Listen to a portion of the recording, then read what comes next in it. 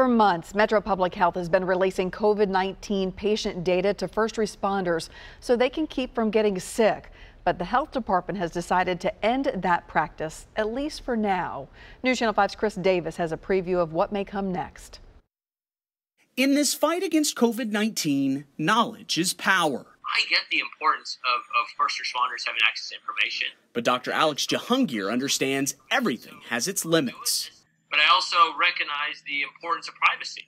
And I recognize the concerns that are out there by a lot of people. Which is why the Metro Board of Health voted Thursday to end the controversial practice of sharing COVID-19 patient data with first responders, at least for now. To make sure that it meets the needs of all people in our community, from the first responders to people who worry about privacy and security. The mayor's office is working with Metro Public Health on a new database that would hopefully incorporate both knowledge and privacy. The new process would keep that information in a very secure database in health, and only people within health who have certain access get it.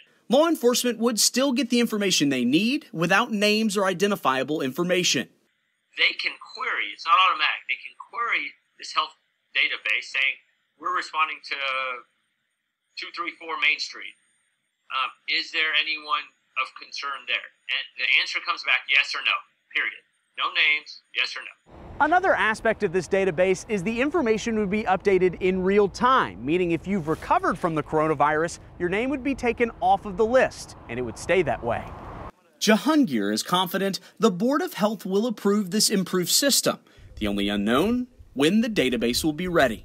We're not sure. Some people say it can be done within a week, some people say within a month or two. There's some technical components to it, but it has to be done right. In Nashville, Chris Davis, News Channel 5. And some have expressed concern that ending the program will leave first responders vulnerable. Dr. Jahangir told us rectifying patient privacy concerns was their priority with this decision.